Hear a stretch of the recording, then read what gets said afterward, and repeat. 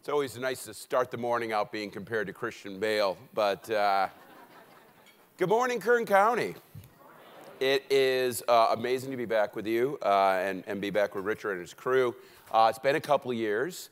Obviously, there's a rich day of material ahead of you. I was looking through the schedule. You got a lot to talk about. I'm here, of course, to start out by giving you kind of the 30,000-foot view of what's happening out there in the global economy, the national economy, and, of course, focusing right down here at California and into Kern County itself.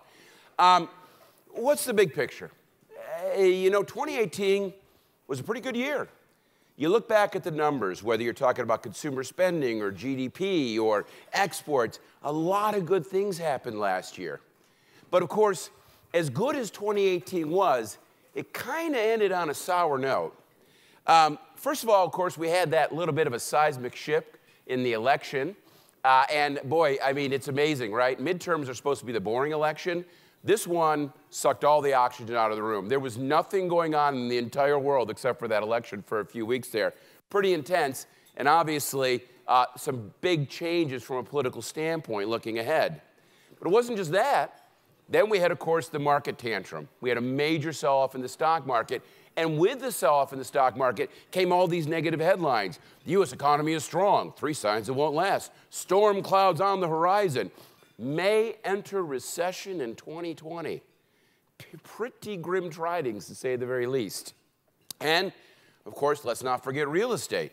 If you haven't been listening, of course, there's been a big slowdown in the national real estate market, which, again, a lot of folks look to as a leading indicator for what might be happening to the U.S. economy over the next couple years. Now, this is interesting because Richard did point out that back in 2006, I was a pessimist.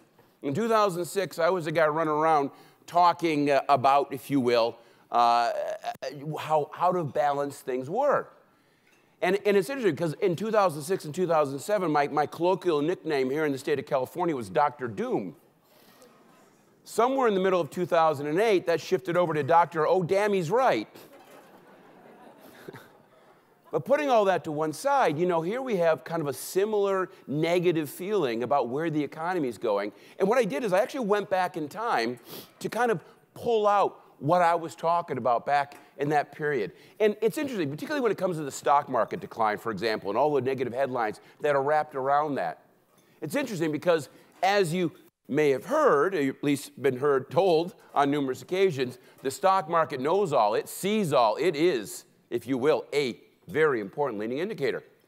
Which is humorous because if you think back to the Great Recession, things got really ugly around the time of course, the failure of Lehman Brothers. That's when the stock market tanked in a big way. But what's interesting is that was August 2008. Technically speaking, the recession began in December of 2007. Stock market didn't foretell the Great Recession. Quite the opposite. They were in utter denial about what was happening in the economy until the actual failure of Lehman Brothers. They weren't the first domino in the chain. It was the last domino in the chain, if you will. What caused the Great Recession? Well, it had to do with all the excesses in the economy in the build-up to the Great Recession. In 2006, as good as things felt, scratch away, get into the heart of the matter, and here's what you saw. An economy that was completely out of control. We were vastly overborrowing. We were vastly overbuilding homes. And of course, last and not least, probably most of all, was we were vastly overspending. There was a dramatic decline in savings rates as consumers got way ahead of themselves. If you cared to look clearly, we had maybe a solid economy at the surface, but the foundations it was sitting on were rotten to the core, and that all started to come apart in, of course, December of 2007. The failure of Lehman Brothers and the collapse in the stock market are when the economy basically went from denial of what was going on to utter and complete hysteria about what was going on. And you know what? We're still in the midst of that hysteria 10 years later. Every time I turn around, I see another headline like this. American middle class hasn't gotten a raise in 15 years. Millennial will be the first generation poorer than their parents. We're measuring the economy all wrong. Things are just as bad as it was in the Great Recession. It's amazing to me. There seems to be this incessant need to constantly tell everybody just how bad things are. Now, I have a word for this. If I had to sum up all these headlines in one word, it's a word I just love. I found it a couple of years ago, and it so perfectly captures the national spirit. It's miserableism. Now, miserableism is a real word. It is the philosophy of pessimism, or as I like to put it, desperately trying to convince people things are worse than they actually are. Some of my favorite miserableists, the 24-hour news networks. If you had all 4 24-hour news networks up on the side somewhere, invariably one will have crisis in giant red letters screaming across the screen, right? And of course, then there's the stock market. Wall Street loves bad news because bad news drives volatility, which drives trading, which drives commissions, which drives profits. Bad news is good news on Wall Street. And then, of course, let's not forget the state of political America. Politicians here have really shifted towards, hey, how can we create a vision of a wonderful future to how bad can I make the economy sound right now? And, of course, blame the guy on the other side of the aisle. Politics has devolved into miserableism 101, and of course, not the least of which is the president, who of course ran on a campaign of making America great again, as if somehow or other we're not. Now for me, again, I can't really understand this miserableist, either in the short run or the long run. It isn't to say we don't have challenge, but take a step back and think where our economy is right now. Last year was a great year, 3% growth. About 0.5% of that, by the way, came from the fiscal stimulus boost that we got from the tax plan at the end of 2017. Therein by itself goes to the heart of miserableism. We are in a late expansion, full employment economy, and Congress passed fiscal stimulus. They cut taxes and increased federal spending on the basis of a massive increase in the deficit. That is a policy you use in sessions. You don't use fiscal stimulus in a late expansion, full employment economy. But that's what we did. It's to the core of how out of whack our conversations are relative to the reality of the world. Look at the underpinnings. Look at the fundamentals. Unlike 2006, this economy looks great. Labor markets, consumer spending, business investment, home production, wages, exports, energy, debt levels, everything is on safe, sustainable, steady paths. Yes, are we going to slow down this year? Of course we are. We're going to go back to probably maybe 2.2 to 2.5% because fiscal stimulus is over. It's a one-time hit. The sugar rush wears off. There's no surprise there. That's just how it works. As for a chance of recession the next 24 months, including, of course, next year, that big 2020, I don't see it. I don't see it. And you know, it's interesting because every time, that seems a little out of whack, if you will, relative to some of the broader conversations. In fact, last year, if you read any of these negative articles, they always go back to the Wall Street Journal next recession poll. I just love this poll. It comes out every year. They poll 160 economists. And this year, 60% agreed the next recession is in 2020. Now, I would argue that if you actually answer this survey, you have proven you are not qualified to answer this survey. Because the idea that you would ask somebody when the next recession is going to occur, that question is nonsensical. It's not when, it's why. Why is the next recession going to occur? What's the shock to the system? What's the imbalance? What's the problem? What is going to cause the kind of massive chaos in our markets, labor markets, that we call recession? If you don't have a why, there is no when. If you don't have a why, the only appropriate answer to when is the next recession going to be is, well, I have no idea. And unfortunately, that's not an entry in that particular survey. Now, it's worth noting as well that, of course, this is the 2018 survey. There was a 2017 survey from the Wall Street Journal. That said the next recession was going to be in 2019. The year before that, it was going to be in 2018. Working with me here? According to the Wall Street Journal, the next recession is always 2 years away. That's good news when you think about it. Now again, is everything wonderful? Of course not. We have labor shortages, housing shortages, market volatility, rising long-run rates, an overly aggressive Fed, sharp growth in government deficits, global trade and security worries. I get that. These are stressors on the economy. There are things we have to pay attention to, but none of these things rise to the level of being recession-causing. Not yet. Maybe they will. Maybe things will change. Maybe they'll become worse, and we have to start worrying about that. That's the beauty of my job. You got to invite me back every year to find out. But right now, none of these things worry me that much. What does worry me more than anything else is political dysfunction. The fact that we live in a world where politicians on both sides of the aisle, candidly, are running around with their hair on fire, talking about how the economic sky is falling in the context of one of the healthiest economies I've ever seen.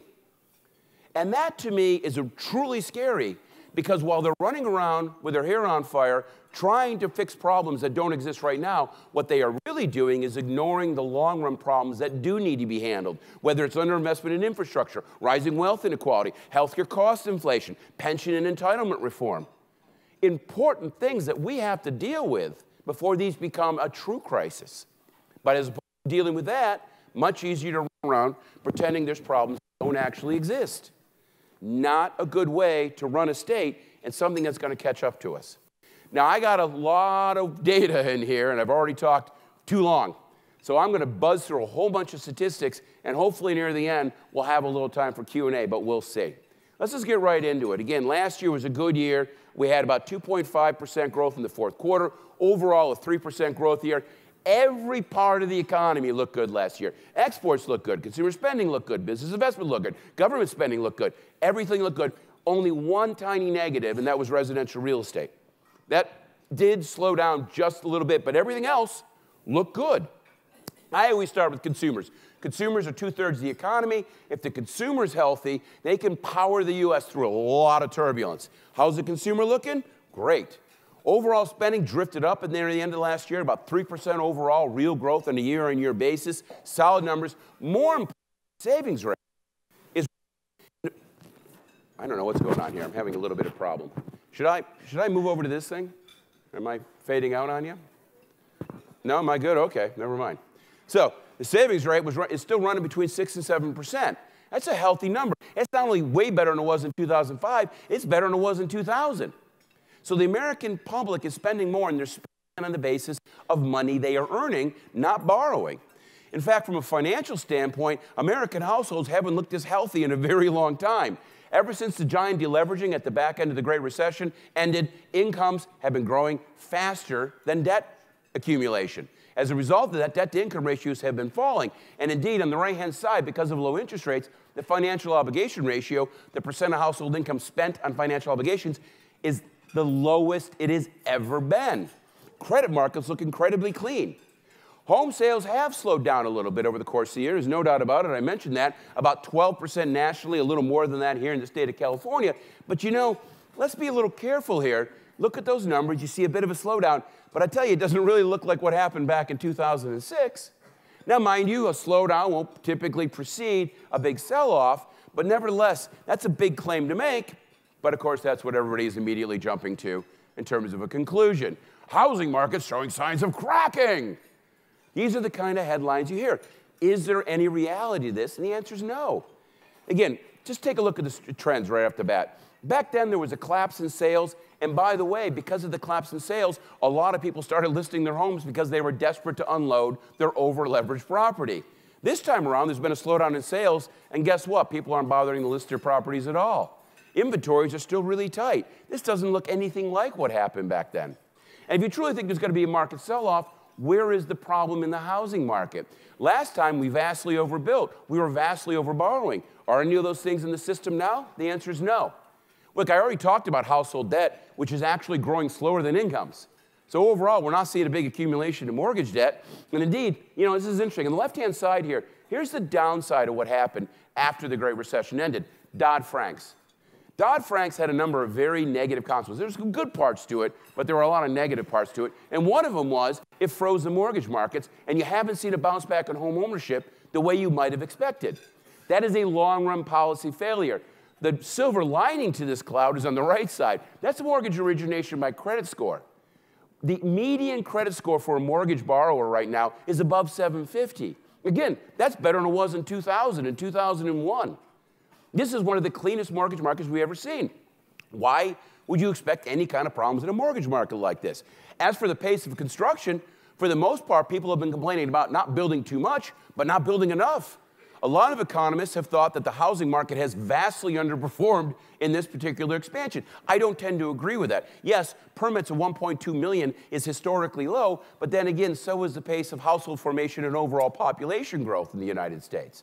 1.2 million to me is just about the Goldilocks zone, not too hot, not too cold. I see no reason to fear anything in this particular housing market.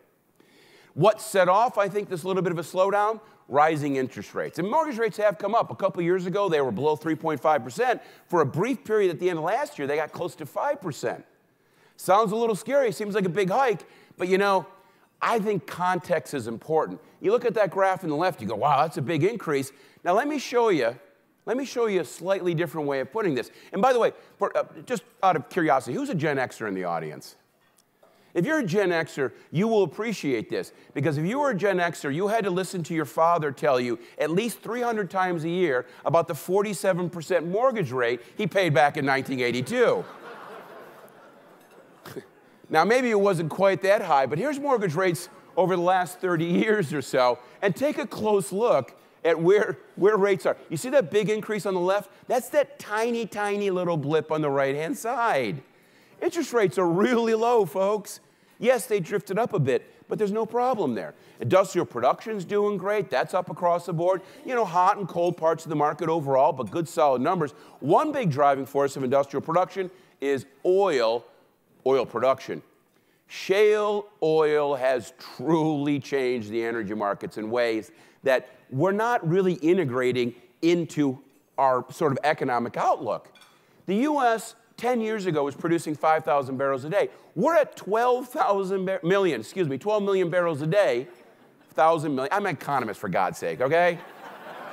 It's a few zeros. It's up. That's all you need to know. We're producing 12 million barrels a day. That's an insane amount of oil. Vastly more than Saudi Arabia, vastly more than Russia. And we are the swing player. You know, oil prices dropped last year from a little over 70 down to 50, and everybody, again, took this as a negative sign for the economy. Actually not. Quite the opposite. I couldn't figure out why they were going up in the first place. We are awash with oil right now. And unfortunately, that is a problem for, obviously, Kern County. It has been an oil producer, but it has not been enjoying the shale boom. By the way, the price of shale oil is $50 a barrel. So there's no significant reason for those oil prices to be going anywhere up in the near future, something to be thinking about. Now we're going to come back. I understand that's been an issue for the county, but there's lots of other good things happening here, and that is starting to play out in the data. Exports have also been doing great. We had a record year for exports last year in real terms. Across the globe, everything was positive. The only place we saw a little bit of a slowdown in exports was to China. Everybody else was positive. Good, solid numbers. But, of course, while exports were good, imports were better at some level. And one of the interesting things going on in the United States right now is the trade deficit, which has been a big concern, has been widening. Why? Well, again, there's different interpretations of the trade deficit. There's the economist version and kind of everybody else's incorrect interpretation. The economist interpretation of the trade deficit is the gap between what we as a nation produce and what we consume. If you consume as a nation more than you produce, you have to get the rest of that consumption from someplace else, the rest of the world, in the form of a trade deficit. If you want to know why we run a trade deficit, why are we consuming more than we produce? Well, much of that can go right back to the federal government. The federal government, on an annual basis for decades, has not balanced its budget. It has consistently spent more than it has actually brought in terms of revenues, and they are building up a massive federal debt. The problem is we as individuals don't take the federal debt into account in terms of our personal decisions. We just don't. We should, but we don't. And so as a result of that, we're not saving to pay off our share of the federal debt, and as a nation, we end up over-consuming. Now, at the end of 2017, we had fiscal stimulus. They cut taxes, they increased spending. The federal government started borrowing a lot more. Of course, when they did that, it was going to start causing imports to rise and the trade deficit to open. In other words, the trade deficit is widening because of that tax plan that was put into place in 2017. Now, that's not what you heard. What you heard was something a little different. which is that we have a trade deficit that's caused by the rest of the world not treating us fairly. We need trade wars because they're easy to win and good for the economy. This scared me. I got to tell you, this worried me. I did not like where this was going. I mean, you talk about setting off trade wars with the European Union, with NAFTA, with China. This could have gotten ugly. It didn't. Why? Because it turns out you don't make trade policy in a vacuum. And lo and behold, did anybody catch the EU response to this tweet? We can also do stupid. Now, they weren't. They went after ag products. They went after name brand items. They put out a number of painful retaliatory tariffs, and everybody said, okay, hold on, let's sit down and talk through this. Now we have an EU trade truce, and we're talking about re-engaging in efforts to stimulate more trade, more free trade between the European Union and the United States. Fantastic. Same thing with NAFTA, right? NAFTA was supposed to be a terrible thing. We sat down, we renegotiated. It looks a lot like the old one. But I don't care. The point here is that it looks like we're on a stable path to maintain the relationship with our two most important trading partners in the world, Canada and Mexico. I'm very happy about that. The only thing left, China. And here I give the administration all the credit in the world. Finally, someone said enough is enough. Look, 20 years ago, China signed the WTO agreement, and every day since then, they've gone out of their way to violate every part of the WTO agreement they had just signed. The litany of abuses, from currency manipulation to intellectual property right to just flat-out fraud and all sorts of things, they don't play fair in the global trade sandbox, and they haven't in a long time. Maybe 20 years ago, when they were still a desperately poor nation, that was okay. Today, they're the biggest economy in the world. It's time to stand up and start playing fair. Enough is enough. Only country that could have stood up to the Chinese and said enough is the United States. Obama should have done it. He didn't do it. Bush should have done it. He didn't do it. Trump did it, and we should be happy. Is it a threat to our economy? Absolutely not, for a couple reasons.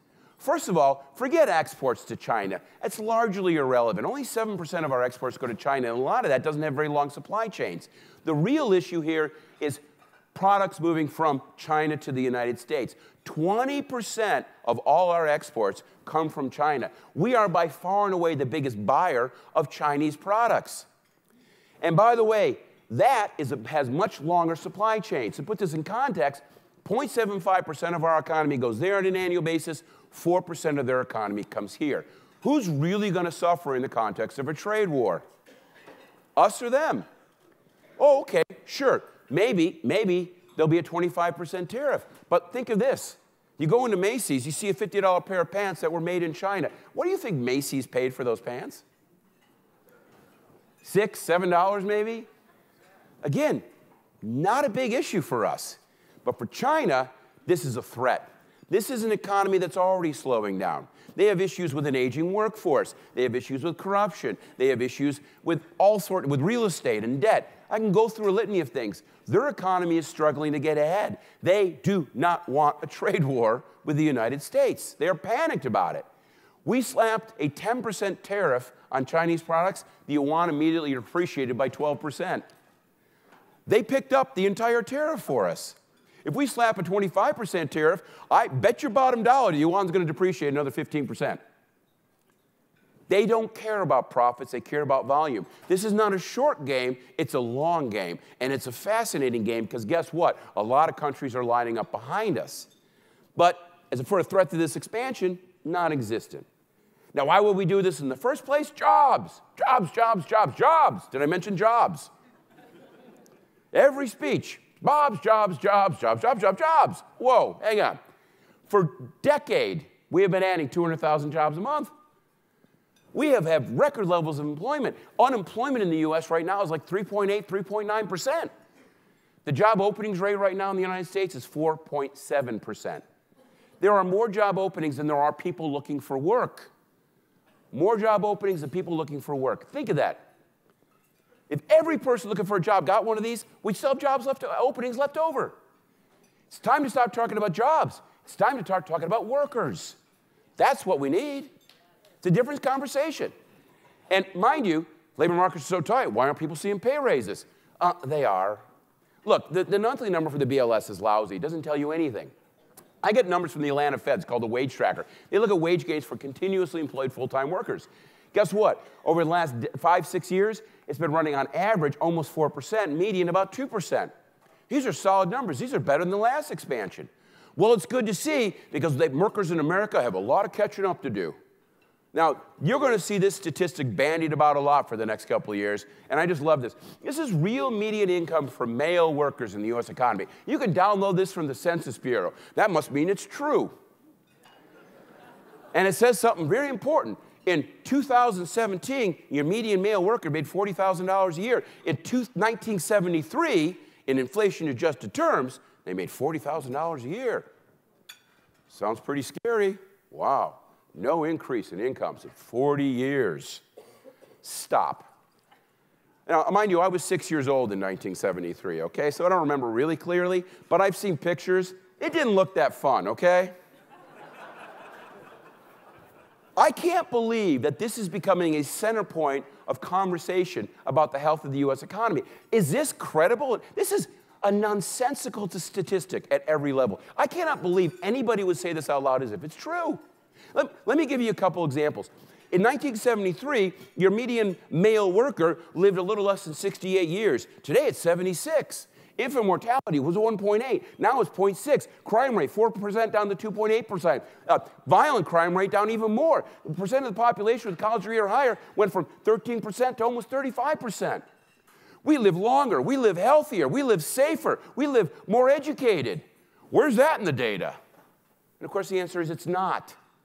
Look, inflation is a metric that tries to measure the price of a basket of purchased goods from year to year. In no way, shape, or form can that be used to measure quality of life. We've never had things so good. I mean, here's a couple other ways of thinking about it. Something as basic as your smartphone. Who has a smartphone in this room? Everybody. You don't raise your hand. Everybody.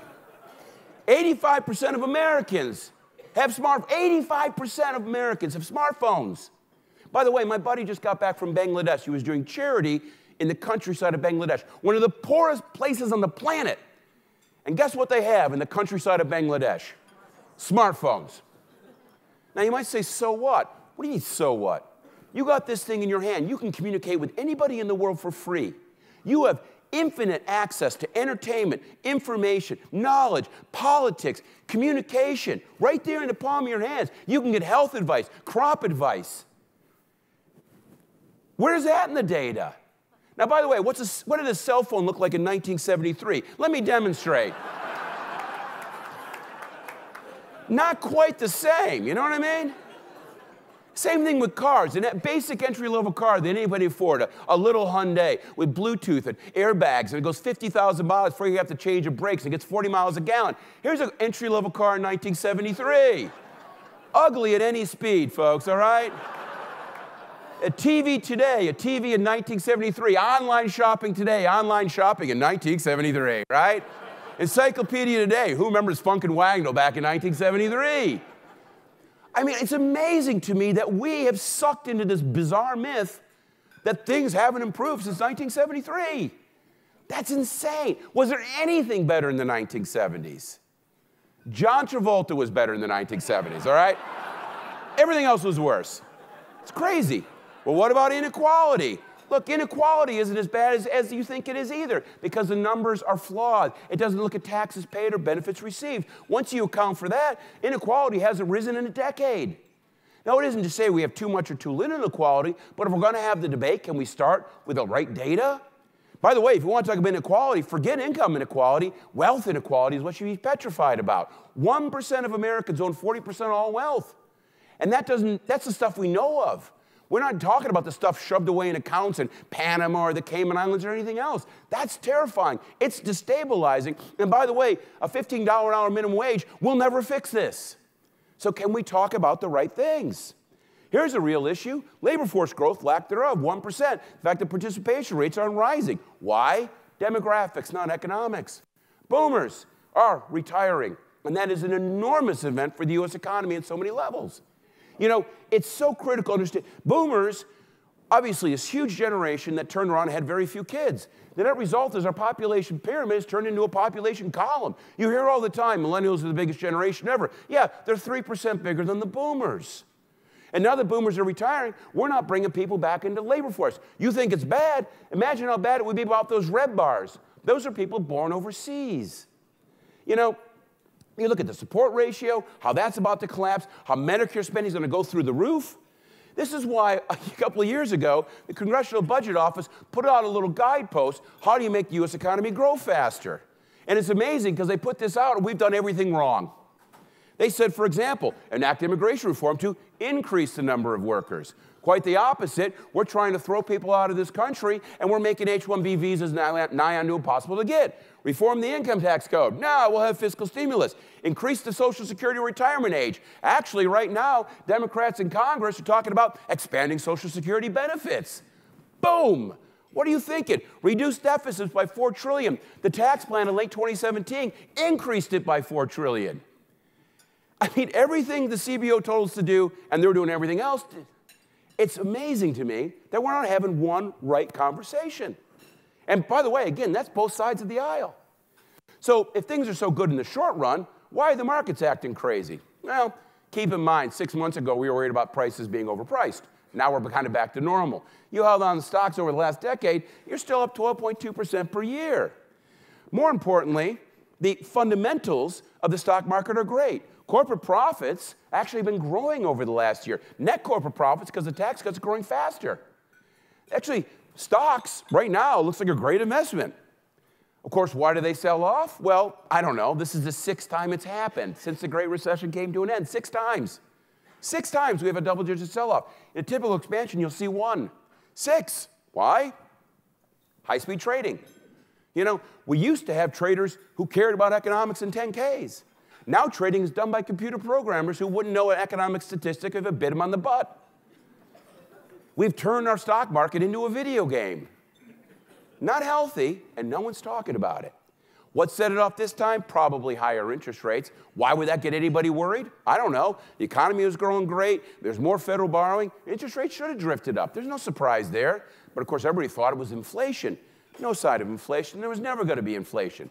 We had 2% a couple of months last year, and it's already cooled off. Of course it is. M2 growth, money supply growth, is a paltry 4%. In a vacuum, I'd be way more worried about deflation.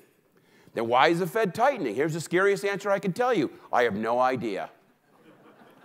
There's no reason for them to do what they were doing. Thankfully, it looks like they've stopped. Good news. Now, what about different parts of the nation? After all, we know some places are doing great and some are doing horrible. This is unemployment rate by state, color-coded. Little quiz. I didn't give you the code. So what's a higher unemployment rate, a lighter or darker color? What do you think? What is that? Darker. You're right. Darker is higher unemployment rates. The lowest unemployment rate in the nation right now is in Iowa.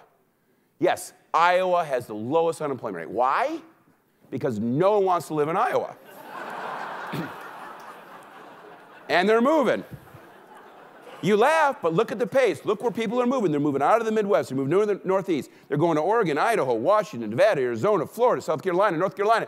They are moving out of those areas to these areas, with one exception, California. People are moving out of California. What is going on? Well, again, not this.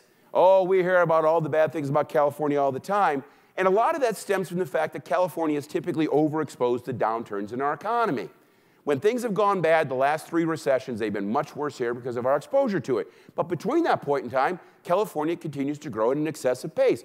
Look at the numbers. In the last 5 years, California is tied for the fastest pace of economic output growth. We're 8th fastest in terms of job growth, 2.6% per year. 1 out of 6 jobs created in the U.S. created here in the state of California. And by the way, that's top 10. Does anybody see Texas? All right? California's share of national personal income never been higher. California's share of U.S. GDP never been higher. Our economy is pushing the U.S. economy forward. We're not holding it back. This place is doing great. Well, that all sounds well and good, but you know, it's just the Bay Area. I love this. This was a comment when last year California became the 5th largest economy in the world. And there's a radio interview with Joel Cocken, who's a kind of a grand old soul in the urban planning biz, if you will. He's out of Chapman University. But Joel has hit an important point in his career. You know, we all get there. That point in your career where you no longer need facts to have opinions. Come on, you know what I'm talking about, right? Every person's parent got to that point in their life at some point, right? So what does he say about our great economy? Almost all income growth and high-end job growth took place in Silicon Valley. Rest of the state, total hellhole. Really? Again, look, the Bay Area punches above its weight. I get that. You know, we had 550,000 100K plus jobs from 14 to 17. 200,000 of those were in the Bay Area. That's a lot of really high-income people there. By the way, 200,000 were in Southern California, 150,000 were every place else. It wasn't just the Bay Area. In fact, it's amazing. As much attention as the Bay Area gets, it actually isn't that big of a part of the growth of the California economy. Another little quiz here. On the left-hand side is growth rate in jobs between 1995 and 2015. On the right is 5 different parts of the state. This is a matching game where you have to match the letter to the number. I'll let you focus on that for a couple seconds, and then I'll give you the answer key, okay? So match, you know, got to find your letters, talk around your table. All right, you ready? Here's the answer key. Those are perfectly lined up. In fact, if you think about it, if you want to look over the last 20 years, 40% of all new employed residents in California live in 3 counties: LA, Riverside, and San Bernardino. Kern County by itself added as many full-time workers as San Jose has over the last 20 years. The Bay Area is big from a name and income perspective, and they always get to pick the governor. But they're not big from an overall growth perspective. They're relatively irrelevant. It's Southern California where things are happening, and incomes are rising everywhere. Here in Kern County, now Kern County is an interesting place. You know, you guys kind of zig when everybody else is zagging. And a lot of that has to do with oil, and a lot of that has to do with agriculture. The drivers here, a lot of times California's booming, you guys have been slowing down. When we had the Great Recession, the rest of the state was tanking, you guys are doing pretty good. So there's a little zig and zag going on, but nevertheless, the signs are good. Household incomes are growing, not quite as fast for the state, but things are actually going on the rise here. But of course, over the last few years, things have been tough because of oil. But you're starting to see a new wind, a new momentum in this economy. And you can see some of the numbers here, how things are starting to kick up and move forward again. And you can sure see it in the numbers. You know, we just got the January 19 employment data, and it's important because you get the revised data. The end of the year data in 2018 is a little scary. We just got the 19 data, which you can believe, and guess what? The numbers are great. 3% job growth in Kern County, one of the fastest growing economies. Finally, after years of very little happening, growth has really taken off. What's pushing it? Farm employment is growing a lot. Healthcare employment, as many places, growing. Professionals up. Construction and logistics on fire. A lot of good things starting to happen in this particular county. Good, solid numbers. You can see establishments kicking up as well. Excuse me. That's establishments on the left-hand side. You can see a breakdown in all the different growth of these different things. Healthcare, again, in particular, near the top. Logistics, construction, hospitality. Think of hotels and restaurants. A lot of good numbers there. Consumer spending is starting to pick up there. A very good year for taxable sales in 2018, pushing things forward. Again, a broad selection of stuff, particularly business and industry, pushing things up quite a bit as well. Farm employment has been flat for the last few years, but it's not because agriculture hasn't been doing well. In fact, that's real output in the agricultural sector on the right-hand side there. We don't have the 2018 data. 2016 was a banner year, a little bit of a 2017 slowdown in terms of output, but it's still the second highest on record. Ag's doing great. And of course, some of the biggest crops, grapes, almonds, and citrus. That's the place you want to be, right? That's the really valuable stuff around there. Again, doing really good. Hang on, I'm having a problem with the remote control here. Mining and oil. Obviously, this has been a big hit to the local economy because of prices. You're seeing oil output drop here at this particular point in time. This is a hit, and Canada, I don't think it's going to bounce back anytime in the near future for the reasons I already told you. $50 a barrel, it's hard for Kern County to compete. That's okay. Economies ebb and flow. The important thing is everything else that's happening and how good that is. Here's extraction values. You can see, again, how low that's become over the last couple of years. But take a look at defense contract. Take a look at Department of Defense employment. All-time high here in the county. You look out at the eastern part of the county, you look at the southern part of the county, you think about aerospace and defense, booming parts of the local economy. Again, giving a big lift to the overall region. Labor force is starting to grow. Unemployment, after being flat for a couple of years, is dropped down below 8% in the county. Good numbers across the board. Very, very solid things. And of course, you see it in commercial real estate and commercial real estate permits. Take a look at non-residential permits. I actually sent my guys back and go, I think you have a problem in the data. They're like, no, that's real. That's a giant surge. Because all of a sudden, there's all sorts of new construction being slated, whether it's retail, commercial, hotel, office, good numbers across the board. People are putting money back into Kern County. And that's happening for a reason. And it's something for you to be looking forward to. This is interesting. While Kern County is starting to pick up, the rest of the state is starting to slow down. In fact, over the last year or so, take a look at the fastest growing economies out there. San Jose is still near the top, and then you have Stockton, Santa Rosa, the Inland Empire, and Fresno. What's going on? Why the slowdown? Well, it's not because of a weak economy. Yet again, it goes back to the basic issue of labor force availability. The unemployment rate in California has never been lower than it is right now. It's never been lower in the Inland Empire. It's never been lower in Los Angeles. It's never been lower in Fresno. We're running out of workers. And by the way, typically, when we have a hot economy and there's lots of jobs, people move to California because guess what? It's a lot nicer than Iowa. Now, I know, if you're from Iowa, don't be offended. I'm from Western New York. It's a hell of a lot nicer than Western New York, too, okay? Why aren't people moving here? Well, that's a housing conversation. We don't build housing. And it really boils down to that. We don't build enough housing. As a result of that, prices have been going up and going up and going up. We've put a big sign out there that said you must be this rich to move to the state of California. And you certainly see it in terms of those prices. Now, we talk about this as being an affordability problem. It is not an affordability problem. Affordability problem is this. We have lots of empty apartment and homes, but people can't afford it. No, we don't have lots of empty homes. We don't have lots of empty apartments. In fact, every basic measure of the housing market here in California suggests we are at record low vacancy rates. We have overcrowding problems. We have homeless problems. We don't have an excess supply of units. The reason affordability is bad is because we don't build enough. How bad is that? We did some simulations. This state, to maintain 2% job growth, needs 200 to 250,000 permits a year. We're building 130%. I'm sorry, 130,000. Half of what we need. And that doesn't include the fact that we have a giant backlog, probably a couple million units. This is a supply problem, not an affordability problem. Why is that critical? I'll tell you why. If you attack affordability, you hurt supply. Rent control hurts supply. Inclusionary housing hurts supply. Special taxes to subsidize other housing hurts supply. So you help affordability, you hurt supply, which hurts affordability, you're chasing your tail. If you attack supply, that helps affordability. The best thing you can do to help the affordability problem is make sure you build a heck of a lot more units. And that means a giant change in the approach of how we build housing in this state.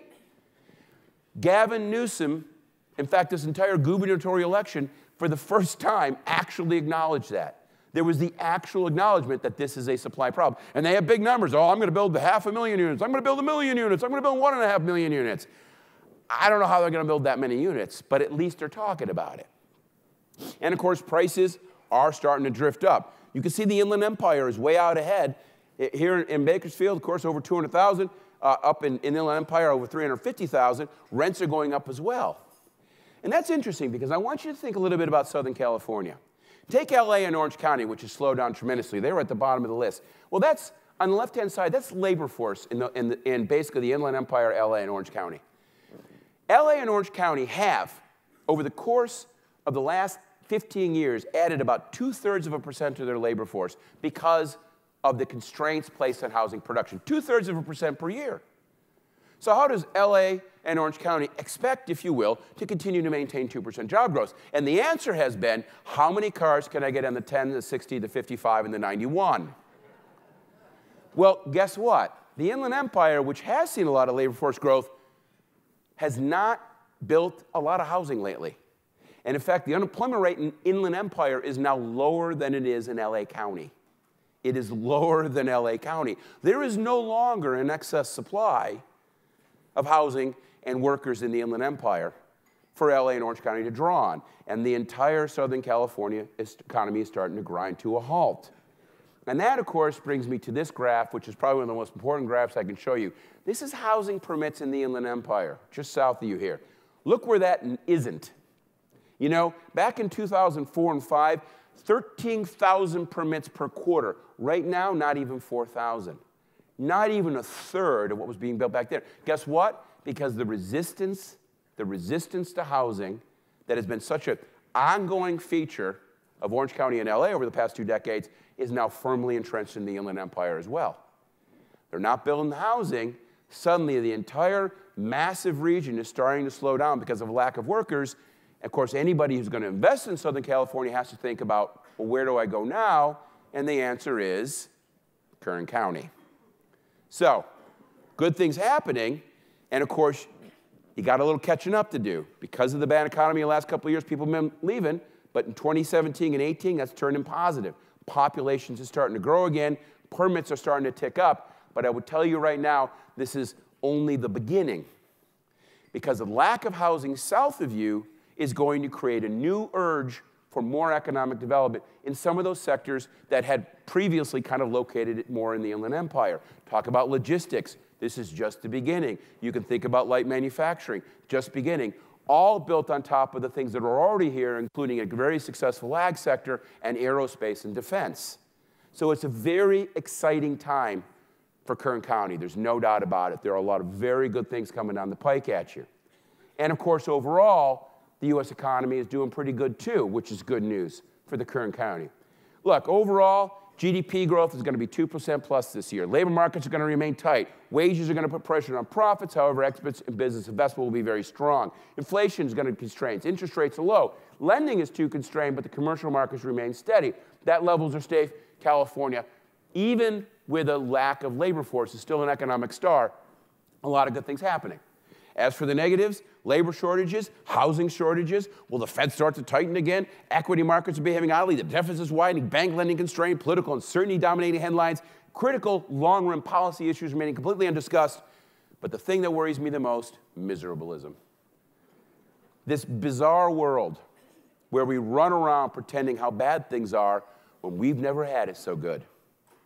Our inability to appreciate how wonderful things are and to tackle real problems in a responsible way. It's scary to me how absolutely out of touch the conversation in Washington, D.C. is, and it's only getting worse. It's only getting worse. Whatever your party affiliation is, whether you were upset or happy that the Democrats took over Congress, here's what I saw happen this last election. We have fewer centrists now than we did a year ago. That's going the wrong way. You know, the great disconnect. What we worry about, what we should worry about. We worry about jobs. We should worry about workers. We worry about who pays for health care, the big fights over Obamacare. We should worry about what we're paying for and why we pay so much more than any developed nation. We worry about tax levels. We should worry about tax structures. Income inequality, wealth inequality.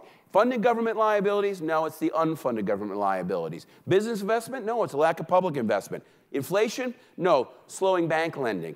And of course, the cost of California housing? No. It's the supply of California housing. Look, I've been a professor for a bunch of years, and I can tell you something very straightforward. If you don't ask the right question, you're never going to get the right answer. And we're asking all the wrong questions. We're worried about the wrong things. And in many ways, this is a political calculation, because the problems we do have economically are simple to fix, but politically, they're a little scary. Well, I'm sorry. This is a point in time with the wealth and the prosperity our nation is currently enjoying. This is the time to have real conversations about real questions. It's time to stop demonizing the other side of the aisle and yet again go back to this thing called compromise, which, by the way, is the root of politics. You know, I will say this. If you don't compromise, you shouldn't be a politician. Politician is the art of compromise. So everybody needs to stop this insane attacking rhetoric. What I want you to do is to turn off the weapons of mass distraction take a step back from the ledge, think about how good things are, and tell our elected leaders enough is enough. Sit down on the table, talk about the right things, and fix the real problems. Because you know what? There's no reason in the world that this expansion has to do anything but continue for a long time, as long as we make the right decisions. Thank you very much, everybody. Have a great day.